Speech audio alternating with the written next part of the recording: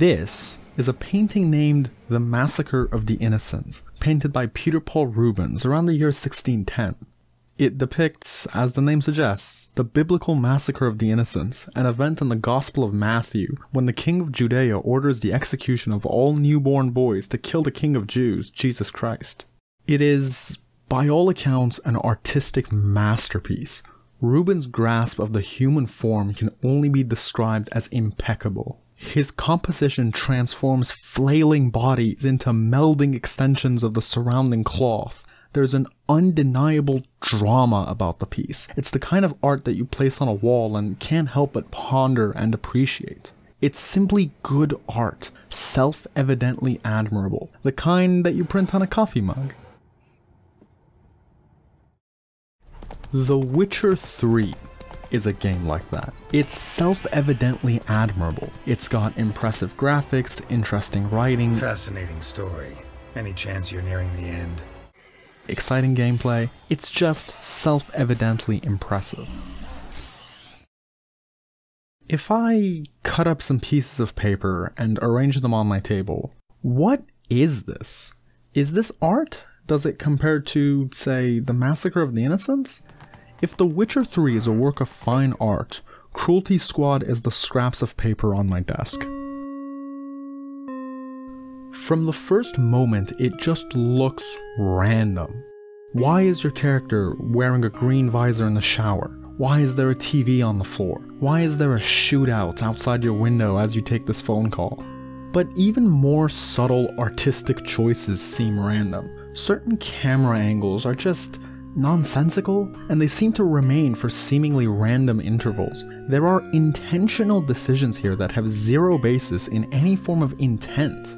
Look at the way that your character moves in this scene. This distortion effect, how each vertice of his body snaps into place. It's not pre-made. This isn't a result of lack of care. I mean, look, this game is made in the Godot engine. It's still a relatively modern engine with 3D support. This doesn't just happen. The developer made it this way for apparently no reason. It's a bit more complicated than that though. There's some indications of sense in here. This is a phone, and the way that your character interacts with it is by taking the phone call. You can just kind of tell that this sound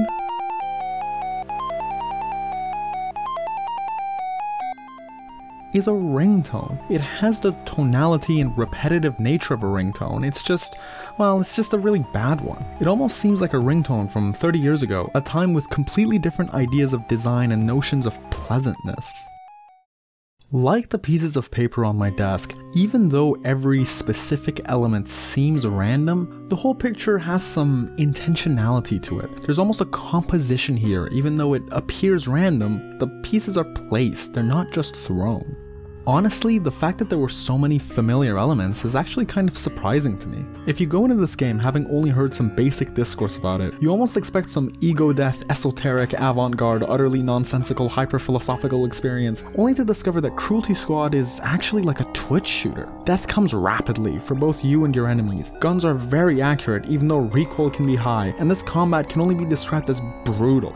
But what is most shocking is just how quickly your mind adapts to this insanity, in more than one way actually. One thing that I found difficult in writing this script is talking extensively about these visuals. This color vomit insanity is rapidly normalized in your mind. It's just normal that the walls look like this. Your mind accepts this. You might think that this is insane, that there's no way that you could ever find anything intuitive about this art style. That's what I thought initially, but eventually things just become normal. Even the weird mechanics, like how reloading is done by holding right click and dragging your mouse down and back up, how certain actions are bound to strange buttons. ADS is shift. Your utility is 3. Thus we arrive at one of the foundational themes of Cruelty Squad. The game challenges your preconceptions of notions of design. Now I think this statement can be a bit cringe. I mean, it's like when they tape a banana to the wall and say that this piece challenges traditional notions of art and value. Or, you know, when Arvin tells you to consider the intentionality of the scraps of paper on his desk. In this case, I think Cruelty Squad explores this notion in a much more meaningful way, in that it engages the player's own senses to explore the concept. Now, this next part is a bit difficult to state definitively because each person will experience their reaction of the game's environment differently. To me, as the visuals of the game started to seem less and less out of place, I find myself wondering what the difference is between this design and what we might consider good design in real life. I mean, yes, I think everyone would agree that the environments in this game are kind of weird looking. As you've no doubt noticed, there's heavy use of extremely bright and clashing colors, strange layouts to buildings, shapes and polygons used in haphazard ways, abnormal decisions about how information is conveyed. But when I say that these things are abnormal, what the hell does that actually mean? I mean, it's strange to me, yes, but could it be described objectively as strange? Design paradigms in the 21st century lean towards minimalism, clean aesthetics, highly abstracted symbology, but let's remember that not so long ago, the design paradigms were fundamentally different. Is the weird border present throughout the game actually a strange and bizarre design decision, any more than tiling website backgrounds used to be? Are the design elements used in this website not kind of similar to those seen in Cruelty Squad? Could it be that what appears to be bizarre design in Cruelty Squad is not necessarily bizarre but just different? Could it be that Cruelty Squad forces you to confront your understanding of what design actually is? That perhaps there's nothing inherently, objectively better about how we create visual media in our time, and that your understanding of what looks good and bad from an artistic standpoint is driven purely from what you're used to, what you're socially conditioned to like, what you've been exposed to. No, it's actually not that simple. See, it might be tempting to accept that conclusion, that it's all socially constructed, that we don't actually know anything, that the scraps of paper on my desk is a piece of art just as worthy of artistic praise as Rubens' masterpiece. Thank you, big brain consumer soft products, for delivering this highly complex breakdown of our preconceived notions. But the reality is that many of you will probably just look at this game's visuals and just have a feeling that regardless of how ideas of design change, regardless of what society's preferences are, this just feels bizarre. And I actually think that you're right about that. There's very few things in society that are entirely socially constructed anyway. First of all, I'll point out the obvious, this design is not mainstream in the current day. That is to say that when designing any specific part of this game, the obvious intuitive choice was not taken. If you're making a reload mechanic, the obvious choice is just have the action of reloading bound to R. It's unintuitive to create a mechanic where we hold down right click and drag the mouse down to reload. And in this intentionality, it deviates from what might be the human approach to design. Even when the design paradigms are different than ours, the human brain and body just works better with certain methods of designing games. It makes sense to bind aim down sights to right click because aim down sights is an action that is highly related to firing, which is bound to left mouse click because it's highly related to aiming, which is bound to mouse movement because that is the main input device that can accept free and non-quantized movement as inputs. The mouse and keyboard themselves are a result of many iterations of selective evolution gradually leading to better and better generalized input devices. These things are not the result of random design paradigms. They're not totally reflective of evolutionary processes either, but they still are reflections of the inherent nature of humans interacting with their computers. The bright colors and the violent, garish patterns present throughout the world cannot be distilled as exemplifications of arbitrary human design decisions. Colors and patterns are objectively not meaningless to humans. Through millennia of evolution, your brain is biologically wired to see bright and saturated colors as eye-catching and striking. If you were a disembodied intelligence, a simple pattern of earthly tones and a jarring pattern of contrasting colors might fundamentally be the same, but to a human brain, one is interpreted differently. Your human brain has evolved to pick out, for example, ripe fruit among earthly tones. There is no world where humans just happen to converge on neon green and pink as the neutral colors instead of white and black, for example, because neutrality in coloration is mostly not subjective. All that makes it really hard to interpret what these strange designs really mean and what they say. Maybe there is something important in the observation that these patterns do become kind of normal in your mind as you play the game.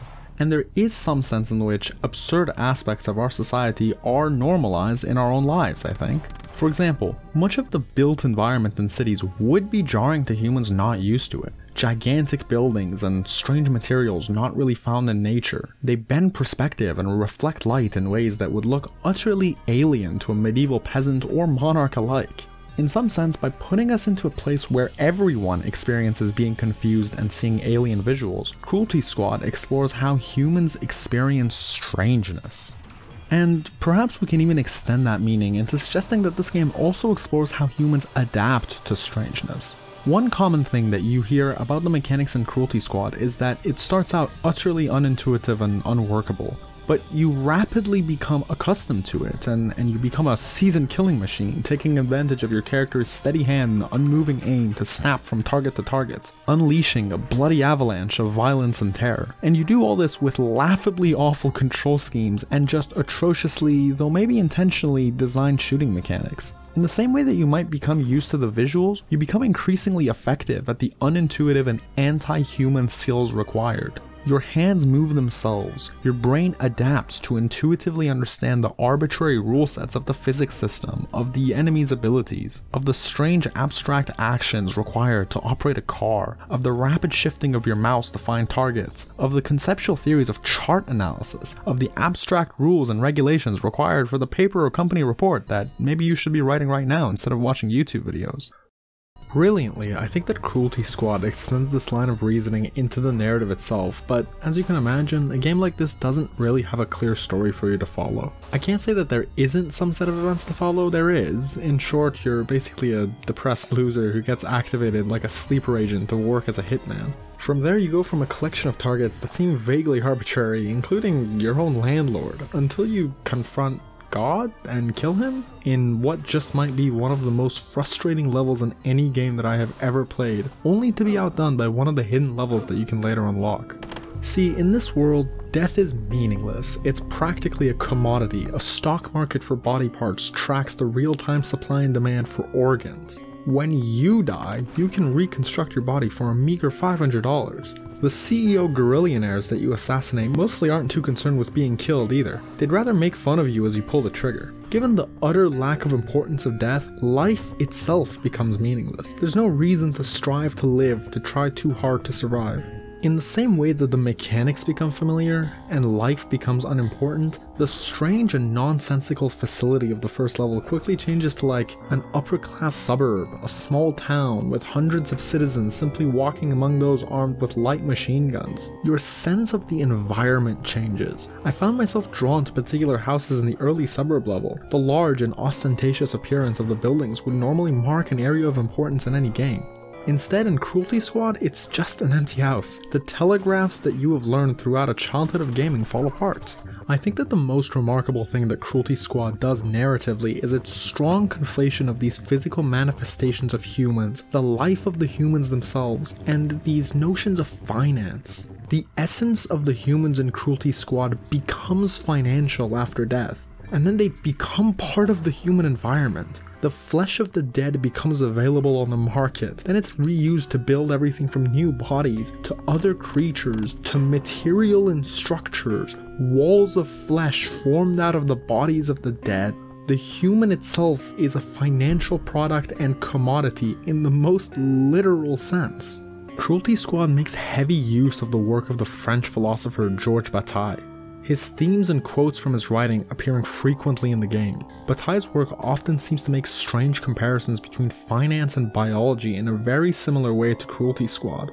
His concept of the accursed share is explicitly called out repeatedly. This idea that the financial system absorbs energy, newly generated value, with a certain efficiency that's not 100%, and excess energy is expelled in wasteful ways, manifest in strange, ostentatious spending and expressions of power. Strange architecture, items expressing not a utilitarian purpose but rather some property of the financial existence of the owner, homes built with absurd and impractical design philosophies.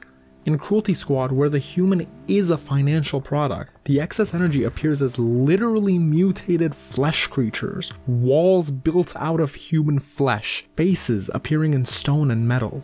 See, I think the thematics and endings of Cruelty Squad are most fundamentally about human reactions to their interactions with value.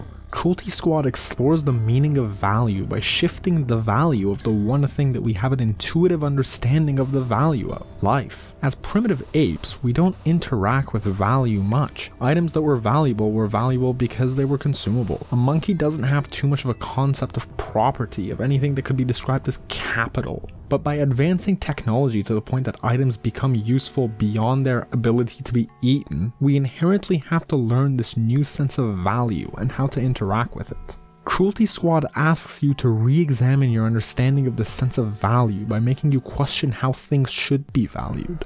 Those unintuitive designs that we discussed earlier, their lack of correspondence does not try to tell us something about design. That's not their purpose. It's trying to force us to ask ourselves why we don't value them. In our world, when you view certain things and certain ways of designing things, you assign them value. Think of a nice condo downtown versus an apartment block in the suburbs. In this world, the people see these buildings as indicators of wealth. Why? More importantly, why do you not agree with this world's interpretation of certain indicators as indicators of wealth? How come your value judgments of these things are different from that of the inhabitants of this world? And eventually, as you learn the mechanics and you gain a sense of space and the perspective of this world, are you actually acclimating to their understanding of the value of things?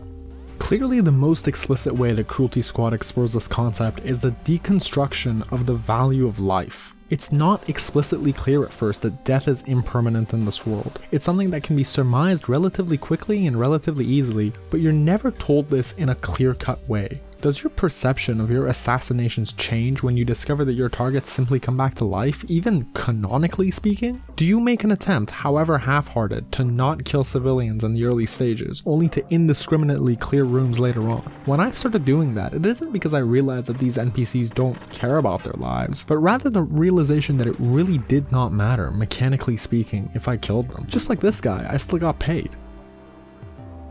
However, the end result was the same. Cruelty Squad used my own sense of valuing things in a game to get me to not care about human life. 3 repeating concepts dominate the thematics in Cruelty Squad, literally divided and placed as like snake creature things, the Triagons and the house level. It can be surmised that these snakes are the creators of this world. The first Triagon is the Triagon of life. It created life from nothing in the universe, likened to a disease that takes hold and progresses. The second Triagon is suffering. It introduces limits to biology through metabolism. Movement of energy is limited. Limitation was placed on life. The third Triagon saw the excess energy no longer usable by life, and it cut a hole in the boundary created by the second Triagon. The excess energy flowed into life, what the game likens to an acquisition of souls, what it calls the Great Transaction. The hole was mended, but the presence of the excess energy in life created value, because now the excess energy they held could be lost. This Triagon is death.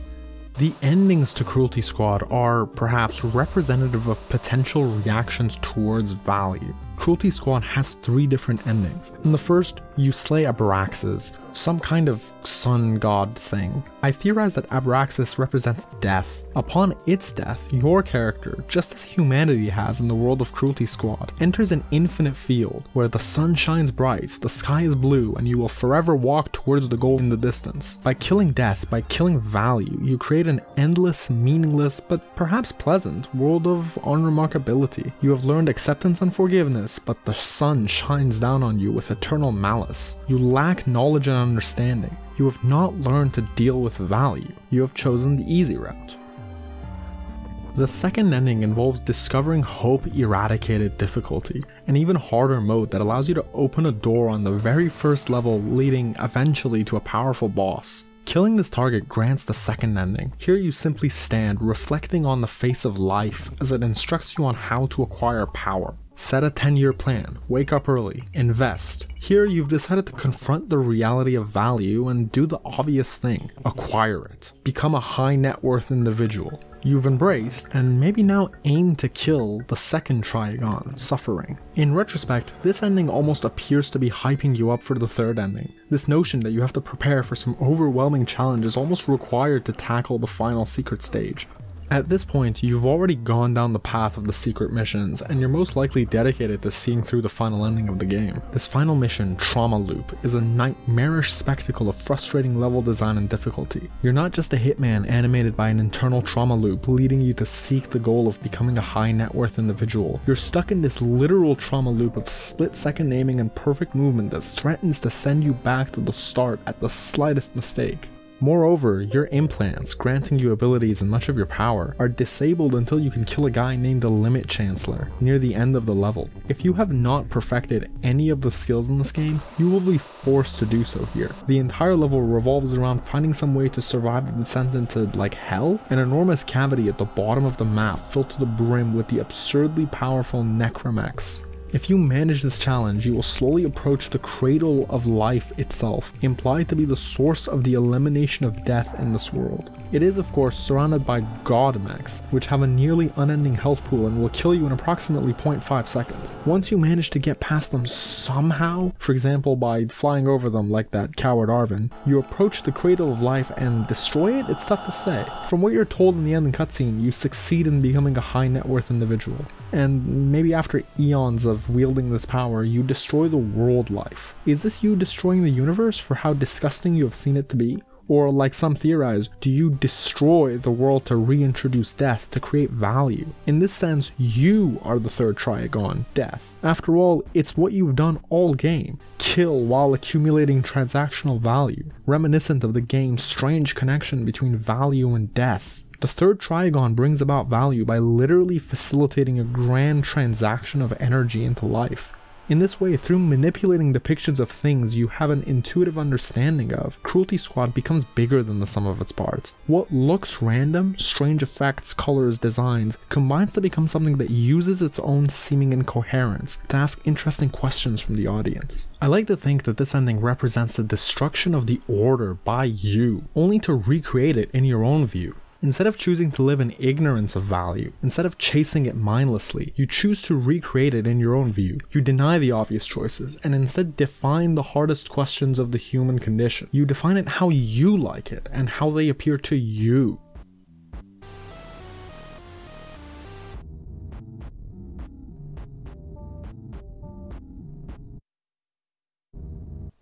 Or maybe not. Consumer Soft Products said that they made it all up on the fly. Alright, there is finally a new video for the Arvin Koshbresh YouTube channel. Don't forget to like and subscribe. I think, you know, it's important to note that this is definitely a game with a ton of different possible interpretations. I kind of tried to stray away from maybe some of the more obvious ones to talk about something slightly more interesting. Obviously there's a lot you can talk about in terms of what the game maybe implies about capitalism and whatnot. I think some of those theories are a little bit simplistic sometimes, but that's besides the point. This is definitely a game that you can really interpret in a whole bunch of different ways.